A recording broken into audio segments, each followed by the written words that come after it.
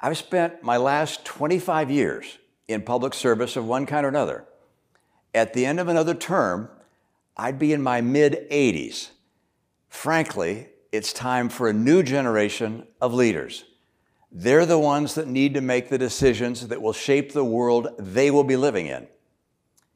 Now, we face critical challenges: mounting national debt, climate change, and the ambitious authoritarians of Russia and China.